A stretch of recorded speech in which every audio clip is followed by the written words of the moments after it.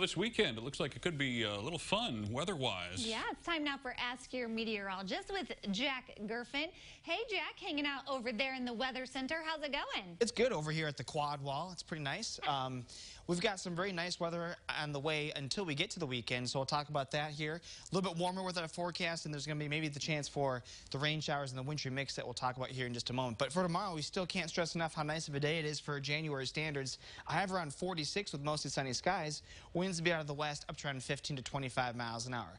Before we get to the weekend, though, there's going to be a cold front that comes through tomorrow night that will drop us from a high of 46 on Thursday down to 27 on Friday. There's not really going to be much with that. It's just going to be a change in wind direction that will cool us off.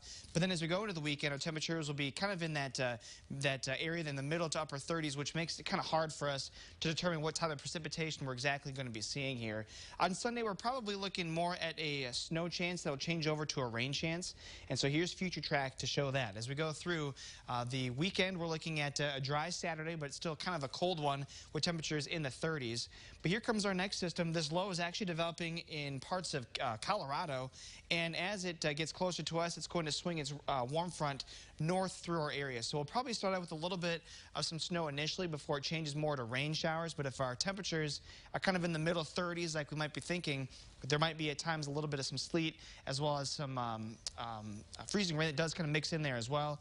And that will just kind of be the case on and off into our Monday and even into Tuesday morning as well. Let's start with the warm, windy weather tomorrow.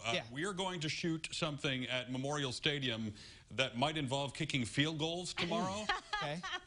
How much wind am I going to need to account for kicking south at Memorial Stadium? Okay, if you're kicking south, we're going to have a west wind, so the wind will be at around 25 miles an hour. So if you're facing south, that means that the wind should be coming in from left to right, I believe. Oh, all right.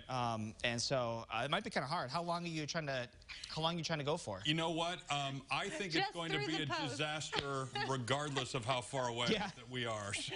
I'm just hoping it's going to be in the 40s at the time we do it, at 11. So is that going to be warm up by then? It'll be in the 30s by then. So I think you guys, temperature-wise, will be fine, but that wind might kind of feel a little chilly. But just keep in mind, though, as always, like it actually doesn't really matter which way the wind is going for the most part in a stadium, because like they say, it always swirls. So, well, all I know is if I lose this competition, I'm going to blame it on the wind. So, there you go. You know what? I don't think we can blame anything on the woolly worms because they've pretty much nailed their winter forecast because we've had a lot of snow, rain. Judy told us we would need our snowbrella. Isn't that what she called it? Snowbrella, yep, she did say that. I think she's been spot on. Or sorry, the worms have been spot on. The worms have been spot on, yeah. A lot of times that's what's going to happen is that the way that this trend of this season has been, it's going to be not too bad most of the time. There's going to be some cold snaps here and there with some snow at times, but for the most part, it's not going to be that bad. But our chances for precipitation this weekend, I should say, are still kind of up in the air depending on what the temperature is going to do. We're going to be right in that kind of freezing rain to sleet area there where we have temperatures that'll be a little bit cooler closer to the ground compared to higher up in the sky. So if you're looking at just rain, it's above 32 pretty much the entire way.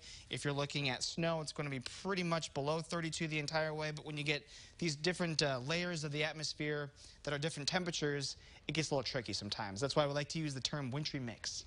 Okay, since you're my own personal weatherman, and this is important, Saturday, there's a chance there will be an Illinois game early in the day. Okay. And then there's a Bulls game in Chicago at night, and I have to drive from one to the next. Am I going to have any trouble with that? I think you're going to be okay. I think our chances for the snow and mixed precipitation won't be coming in probably until the overnight, so it might actually impact you more when you're coming back down, unless the Bulls put you up in a nice hotel. It might actually be a little tricky coming back down late at night, but I think for the most part, though, a lot of our Saturday going into Saturday night should actually be pretty dry. Good, because my schedule's the only one that matters here, clearly. Right. So thank you, nice. Jack. Appreciate it. Hey, always a pleasure, and it's good. We're back up to 4 people on our staff now. No one's taken off any vacation or anything like that, so we can now do this a bit more often on Wednesdays. Well, we'll look forward to it. That. In fact, if you want to ask Jack a question, you can go to his Facebook page or email jgerfen@wcia.com.